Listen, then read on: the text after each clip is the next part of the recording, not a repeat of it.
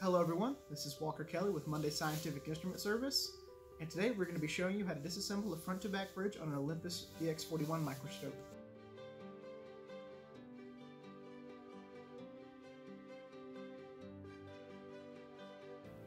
Your first step is going to be to remove the eyepieces. There should be 2 per each head. We only have eyepieces in this head at this time just for demonstration purposes.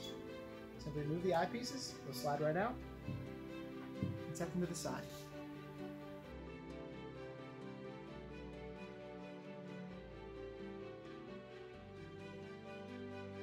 Step 2 is going to be removing the heads. First, you need to locate your 3mm wrench. This is on the upper right-hand side of the microscope. Simply remove the wrench and insert it into the slot next to the head where the screw resides.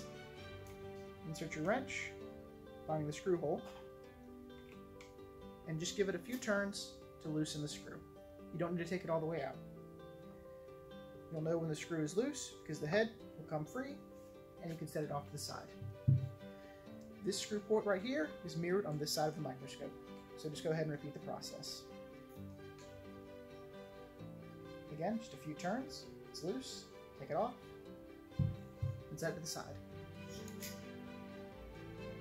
Go ahead and keep your wrench out as you're going to need it for the next step.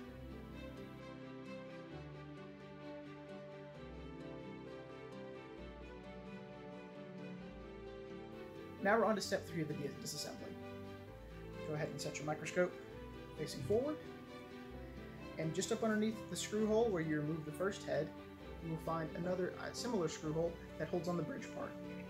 Simply again, insert your wrench, give a few turns to loosen, tilting to the side so you can feel when it comes free. Then take the item, set it to the side, and replace your 3mm wrench as not to lose it.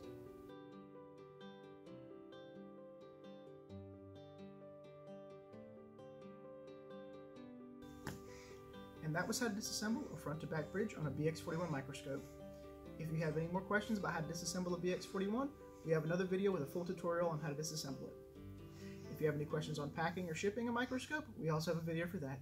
Thank you for watching and have a nice day.